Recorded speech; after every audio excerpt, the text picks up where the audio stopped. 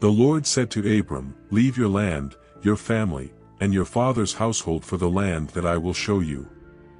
I will make of you a great nation and will bless you. I will make your name respected, and you will be a blessing. I will bless those who bless you. Those who curse you I will curse. All the families of the earth will be blessed because of you." Abram left just as the Lord told him, and Lot went with him. Now Abram was 75 years old when he left Haran. Abram took his wife Sarai, his nephew Lot, all of their possessions, and those who became members of their household in Haran, and they set out for the land of Canaan. When they arrived in Canaan, Abram traveled through the land as far as the sacred place at Shechem, at the Oak of Moreh. The Canaanites lived in the land at that time. The Lord appeared to Abram and said, "I give this land to your descendants." So Abram built an altar there to the Lord who appeared to him. From there he traveled toward the mountains east of Bethel and pitched his tent with Bethel on the west and Ai on the east. There he built an altar to the Lord and worshipped in the Lord's name.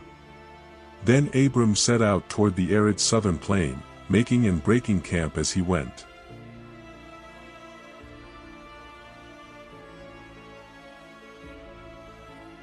When a famine struck the land, Abram went down toward Egypt to live as an immigrant since the famine was so severe in the land.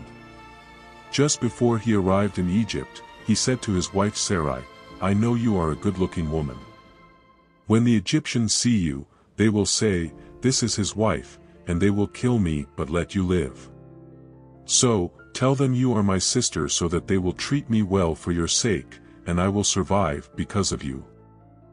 When Abram entered Egypt, the Egyptians saw how beautiful his wife was. When Pharaoh's princes saw her, they praised her to Pharaoh, and the woman was taken into Pharaoh's household. Things went well for Abram because of her. He acquired flocks, cattle, male donkeys, men servants, women servants, female donkeys, and camels.